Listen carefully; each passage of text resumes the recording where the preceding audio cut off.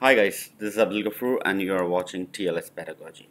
In this video, I'm going to share the latest update about the PISA ranking which has been published by the KHDA.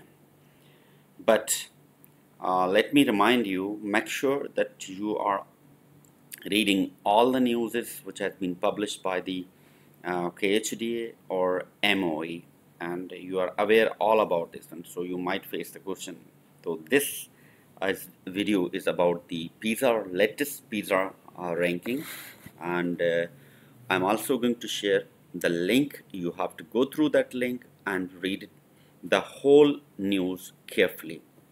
As you know that the PISA program for international student assessment, which has been conducted in 2022, but the results takes time to publish, and it was between to assess these two domains. One is the financial literacy and the other one is the creative thinking domains. So results has been published.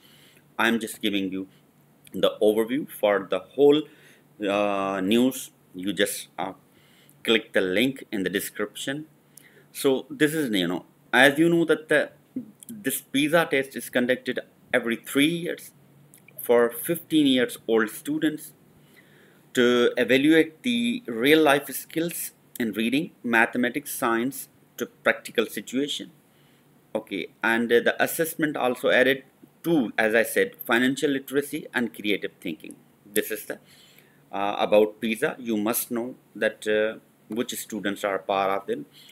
Now the PISA ranking in the way private schools rank second globally, okay, and financial literacy, and sixth in creative thinking in PISA study.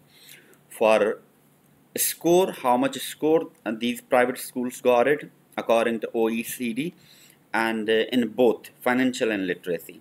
Please just click on the link and read the whole news. Make sure that you are aware all the information about the latest update of the PISA ranking in financial literacy and creative thinking. Keep sharing this video, drop nice comments. Okay, this video might help to other teachers, so I suggest you try to help others, try to share this video.